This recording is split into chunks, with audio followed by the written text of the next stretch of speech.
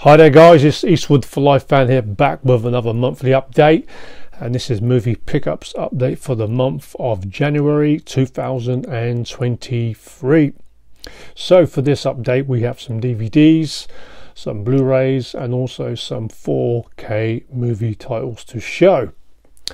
And in no order, the first four are westerns, an American western and some spaghetti western movie pickups. This one I've been trying to track down from the Kino Lorber label from the US. This is The Scalp Hunters, a late 1960s American western starring Burt Lancaster and also Telly Savalas. Not seen this one for many years. As I remember, this one was a kind of like a little bit light-hearted for a western. Burt Lancaster, he plays a trapper who gets his furs that he's collected over a hard long winter, and he gets them robbed by some Indians, and he gets left with this kind of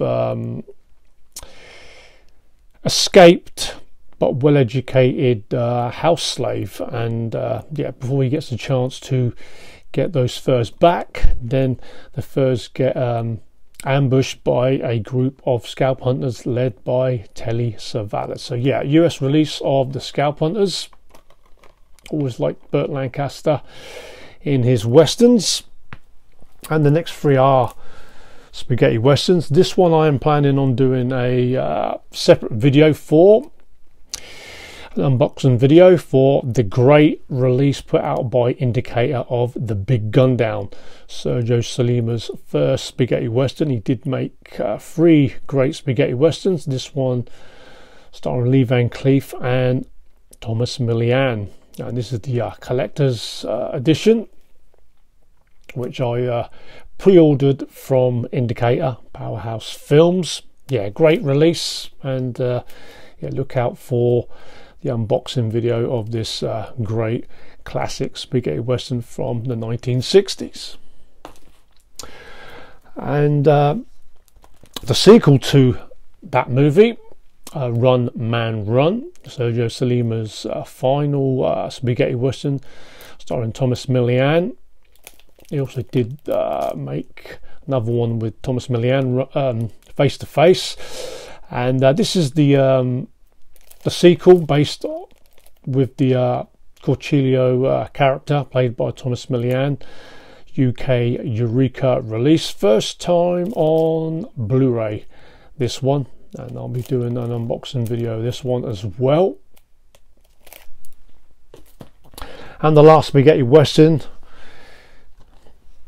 is Ace High, and this is the US Kino Lorber release,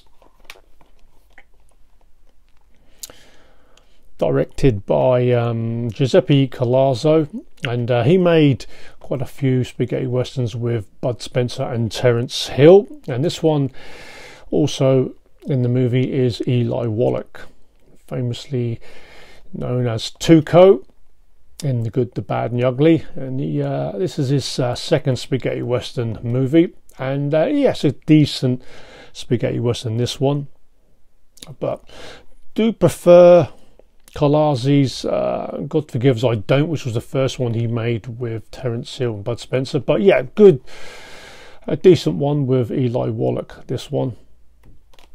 This comes with the slip cover.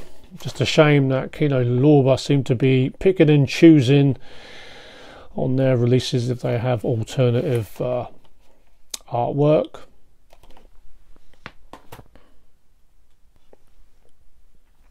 The next four titles I'll just briefly show because they were sent to us by Nick, the last shoegazer. I did do a package video of what he sent us. And, these next four are all American releases. This one being a documentary, I Am Steve McQueen. Goes into the Steve McQueen collection. And then he also sent me the Criterion Collection release of Ghost Dog, The Way of the Samurai. 1999 movie, where Forrest Whitaker plays a African American hitman who models himself on the ways of the old samurai, only to find himself being a target for death by the mob. Yeah, very underrated movie, this one. Ghost Dog, The Way of the Samurai. A couple of horror movies added to that package. Adam Green's Hatchet 2, which I really did enjoy the first movie, about the disfigured serial killer Victor Crowley. I do plan on binging on the rest of the Hatchet movies.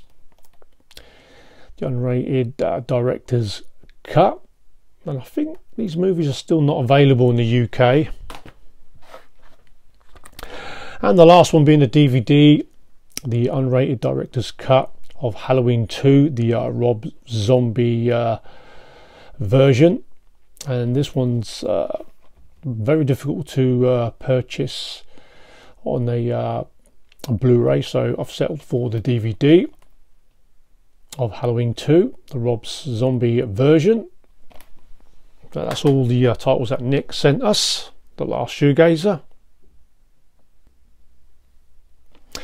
The next 5 pickups are all movies related to John Carpenter, one of my favourite directors, and I've really been on a John Carpenter kick of watching most of his great movies. But this one, early John Carpenter, the first movie he ever directed in 1974, The Dark Star, or Dark Star, one that I'd never seen before. And this is kind of a low budget student movie about a small crew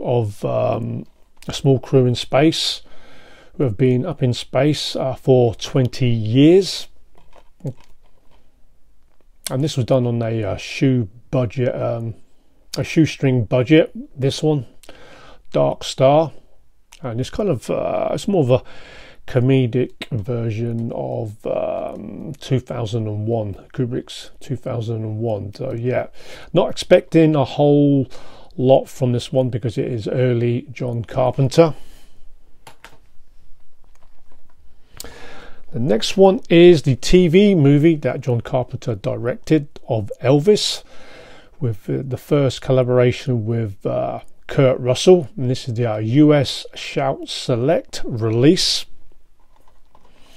And this one's nearly 3 hours long. I haven't seen this since watching this on UK TV many years ago.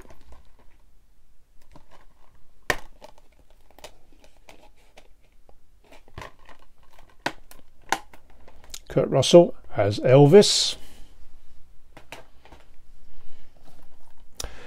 The next movie is probably a movie in the career of John Carpenter that doesn't feel like a John Carpenter movie. This one is Memoirs of an Invisible Man, and I watched this the other week. Originally this movie was supposed to be directed by Ivan Reitman, who done Twins and Kindergarten Cop, and then he wasn't going to be directing the movie, and then in came John Carpenter, and actually the movie's not bad, but you kind of always expect a little bit more from John Carpenter.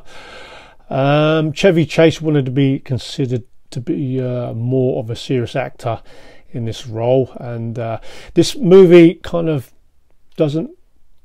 suffers from having its identity in it being a serious movie or a comedic movie, but it was okay. Probably I would have not had Chevy Chase for the lead role. Probably Tom Hanks probably would have suited better with Daryl Hannah. Also Sam Neill is in this one, but yeah, it's okay, but not a great John Carpenter movie, not one that I would include in his top 10 great movies. Memoirs of an Invisible Man. And the next one is a TV anthology horror and comedy movie, Body Bags, directed by two horror greats, John Carpenter and also Tobe Hooper. One that I have never seen before, and also John Carpenter actually does play a part in one of the stories, and you do get some great stars in this one. You get David Warner and also Mark Hamill, and you also get Stacey Keach and also Robert Carradine in it, as well as Sheena Easton in this one as well. But yeah, never seen Body Bags, very difficult to track down. This is the Scream Factory release. I think there is a Spanish release of this one, DVD and Blu-ray combo.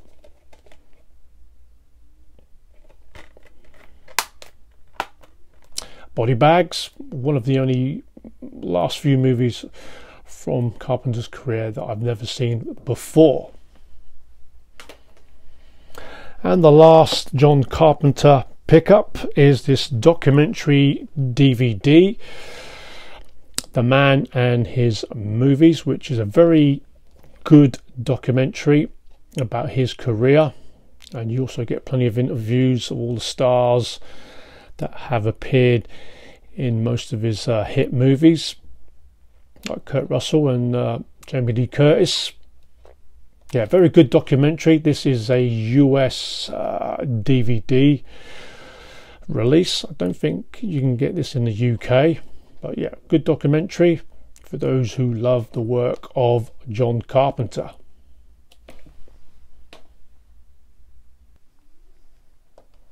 And the last few titles, which are a few 4K steelbooks. Still John Carpenter picked up Halloween Ends. Yeah, probably not how most Halloween fans would have expected this movie to end, which is a real shame. All three movies, the trilogy directed by David Gordon, after a very good Halloween 2018 movie, not so good second one. I was hoping that this movie was going to end well, but disappointing. It had a good start with a new character, which I do feel that should have been used in the second movie, Corey I should say. But yeah, it has its faults, this movie. You do get a section of the movie that Michael Myers is hiding away in a sewer, which I did find that to be a little bit silly.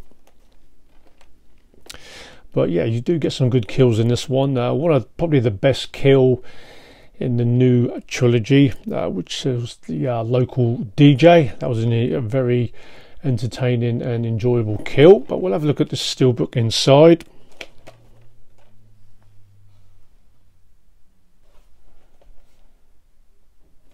So this is the back of the steelbook. Jamie Lee Curtis, Laurie Strode, and I didn't mind the ending. It wasn't too over the top. It was just the Corey character which took the bulk of the storyline. And there's your two discs, and you get some we'll have a look at the shot, the movie shot in the back of the steelbook. There you have it, Laurie Strode versus Michael Myers.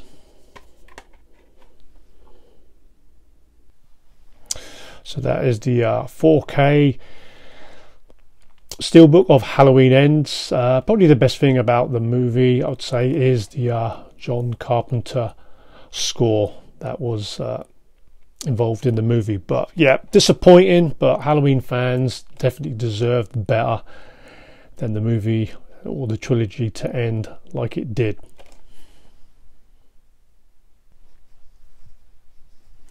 The next two movies are Tarantino movies. This one, 4K Steelbook, I originally wasn't planning on picking up in this Steelbook edition because first thought, I wasn't really happy with the Steelbook. I was hoping to have the original artwork on this 4K Steelbook. Picture of all the main characters. But yeah, it does contain this kind of see-through slipcover, which the ear does come off, and yeah, I kind of do like it a little bit more. Yeah, classic Tarantino movie, his first movie that he made in 1992, starring Harvey Keitel. Also Chris Penn, Steve Buscemi and Michael Madsen, and also Tim Roth. Yeah, yeah, just a shame that the original artwork wasn't used for this release. Yeah, great Tarantino movie, great soundtrack, and yeah, probably one of my favourite Tarantino movies, along with Pulp Fiction. This one about a group of criminals who do a dual robbery, which goes badly wrong, and then they kind of begin to question themselves, and then they think there's a police informant among the group. Yeah, great movie, Reservoir Dogs. So yeah, just a shame about no original artwork on this Steelbook. And the other Tarantino movie, which actually I've not seen, is Death Proof. Came out in 2007 with Kurt Russell. Yeah, this one's kind of like paying homage to the low-budget grindhouse movies of the 70s and 80s, and I do know that they do kind of film it in that sort of fashion. But yeah, I've been watching a lot of Kurt Russell movies and of late, and I thought it's about time that I needed to see this movie Death Proof and see if it's not as bad as what people say it is. But yeah, we shall see. So yeah, there's all the movie pickups I picked up in January 2023. Guys, let me know what you think of these movies. Have you picked any of these editions up, and what do you think of all these movies? So till the next video, guys, stay healthy and well, and as always, keep on collecting.